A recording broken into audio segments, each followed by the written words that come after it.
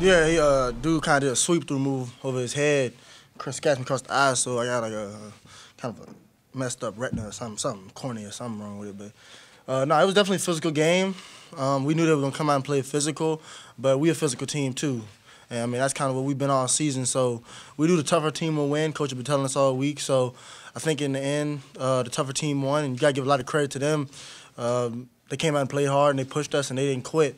That's an older team, a senior team. And I mean, I know it's hard coming out from the West Coast to play down here on the East Coast with the time change and everything. So they definitely gave us a physical game and a tough game. So that's what we wanted. We wanted a competition. We wanted a battle. And I mean, all the games that we play the rest of this postseason will be that way. What was the sense of relief that washed over you guys when AJ got that last rebound? I mean, we was definitely happy. I mean, like you said, it had been a battle all night, and I mean, the rebound margin had been an important key to the game as well. I mean, they were sending 5 guys to the offensive boards every time, so boxing out was huge. And I mean, AJ made a great play. I mean, he'd been making big plays all night, and that was a really important play for us to finish the deal. BJ, what did you eat at halftime, or what did you drink? Your second half was pretty ridiculous. Yeah, I ate nothing, but at the halftime we didn't know what we were gonna do, because it was just like it was kind of closed and hurt to open it. But then we got some eye drops, some numbing kind of stuff that took to where I could open it and I could see. And then once I could see again, I mean, I was gonna go and be myself. BJ, you missed those 2 free throws before, and then you come back and hit 2 free throws to put the game out of, I guess, pretty much out of reach for them. What went through your mind as you approached the line, I mean, I'm confident. Regardless of what happens the play before, in any play, you got to move on to the next one. So I mean, I know I missed the 2 before, but I figured I knew I would make the next 2.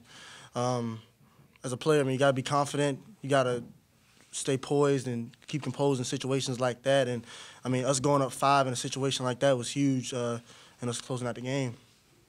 Did you notice when you crossed that one guy in the second half? I mean, dude went down. I just had to finish. We kind of spaced the floor out, and they kind of were doing a lot of switching and stuff. So I mean, whenever I got a guy in front of me like that, I know I can take him off the dribble. I know I can take him off the bounce. It's a strength of mine. So I made a good move, and he went down.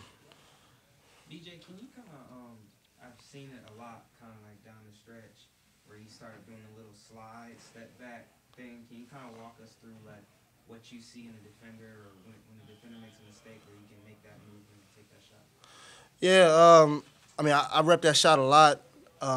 It's a shot I'm confident in. And I know if I can get a little space to get my J off, that I can get the rhythm, I can get the feel for it. Oftentimes when you hit the jab, the defender kind of retreats back a couple steps, and once the dude retreats back a little bit, all you gotta do is create a little more space for yourself. Just like me, I mean, being a smaller guard, I gotta create that kind of space off the dribble and create that space off the bounce. Somebody like Matt just raised up and put it in people's eye, and he don't dribble. He don't have to dribble it nothing. I mean, I wish I was blessed with a 6'6" frame like that to just raise up and put it over people, but I'm not, so I have to be a little more creative in what I'm doing out there. Just talk about the mood in the locker room after getting a postseason victory. Talk about maybe what coach's message was to you a little bit. We always very excited, getting this win. We worked hard this week, trying to prepare for this win, and we were just full of excitement, full of joy. We enjoyed it for the moment, and Coach let us know that we'll be back in the gym tomorrow for practice, so we'll get ready for that tonight. How much did you talk about making a long run and what it would mean to the team? I mean, it'd be great for us because a lot of teams, I mean, there's only going to be a handful of teams that finish this season with a win. So, I mean, we have a chance to finish the season off with the championship. So, I mean, it's not the tournament we wanted to be in, but we can't dwell on the past. We got to move on. And like Coach says, they're keeping time and score. We're going to compete.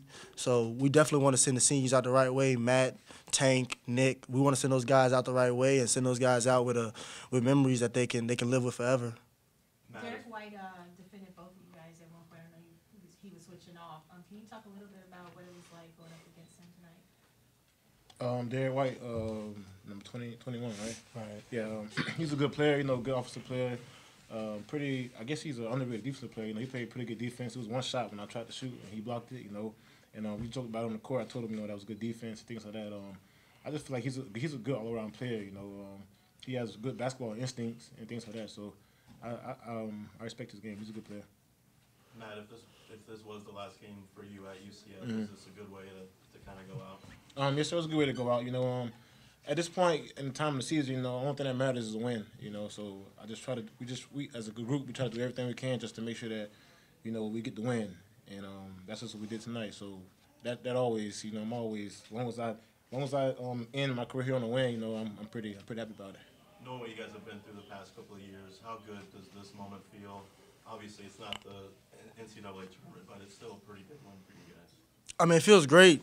Putting a lot of work this off season, and you know, we had some great runs throughout this season in this building, especially. I mean, the building was great again tonight to play here in front of the fans again. To play here for Matt, I mean, 5th year here, Nick and all he's done for the program since he's been here, and Tank's 2nd year here, you know, we were not going to let those guys leave here without their last game being a victory, and I mean, that's very important to us just so those guys can come back and always say they won their last game here. Did any of the seniors get the game ball or anything like that? Nah, nothing like that. BJ, you talked about wanting to test yourself against guards like these guys because they played against competition like UCLA and Washington. How do you think you graded out yourself? I mean, we got the win.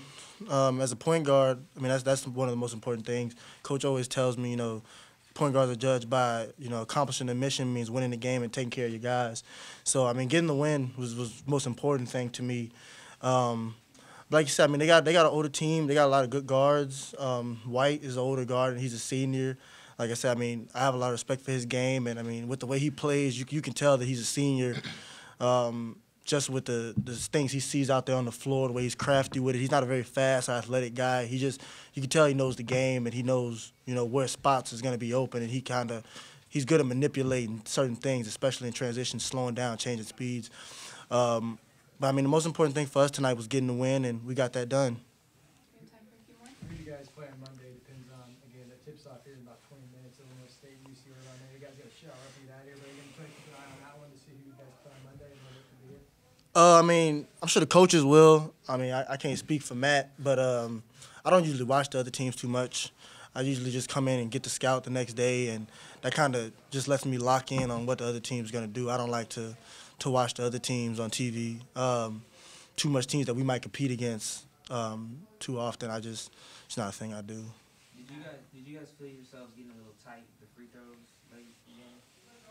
Nah, I mean, we've been in more pressure situations than that throughout the season. So I think we just stepped up to the line and missed them.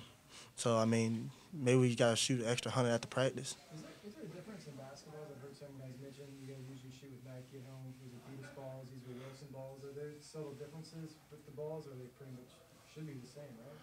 Yeah, I mean, both teams got to play with the same ball. So, I mean, if somebody complains about the ball, it's like, well, they shooting with the same ball. You know, I think they're a Nike school. We're a Nike school, so they both been playing with the Nike all year, and now they playing with the Wilson. So, I mean, it's not like, you know, we come down shoot with the Wilson, they come down shoot with the Nike.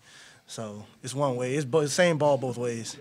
Last question. Matt, back when you were considering leaving UCF and then ultimately didn't, what advice would you have to someone who finds himself in that position?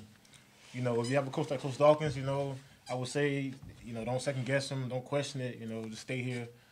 He's gonna mold you into a player. You know, mold you to get in the mindset of winning. You know, and I tell any recruit in the country, you have an offer from here, it's the place you want to be.